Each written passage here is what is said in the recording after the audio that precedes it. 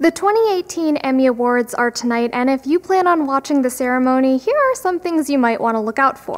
The first is the year's most nominated network, Netflix. That accomplishment by itself made some pretty big waves when the nominations were first announced, especially considering it ended HBO's 17-year streak. That doesn't mean Netflix will take home the most trophies at the end of the night. For that honor, Netflix is up against heavy competition from HBO, FX, NBC, and its streaming rival, Hulu. Besides Netflix, another major competitor to watch is Sandra Oh, the first Asian woman to be nominated for Outstanding Lead Actress in a Drama. Her performance in BBC's Killing Eve garnered major praise this year, but the critics' favorite for the award is still Elizabeth Moss of The Handmaid's Tale.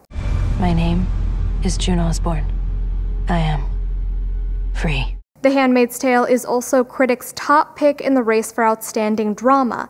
It may be up against other critical hits like Game of Thrones and The Americans, but according to expert predictions on Gold Derby, the odds are overwhelmingly in favor of Hulu's dystopian drama. Less predictable is the race for Outstanding Comedy, which has been neck and neck between Atlanta and The Marvelous Mrs. Maisel for weeks. This is Paperboy, and you're tuned into the Fresh Mix Rap playlist. Long live Fresh.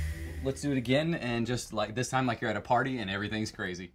The former is a post-comedy or comedy in theory, a burgeoning subgenre of comedy that is as experimental, dramatic, and as socially conscientious as it is funny. The latter, on the other hand, is a love letter to the comedy industry itself. Who gives a toast at her own wedding? I do.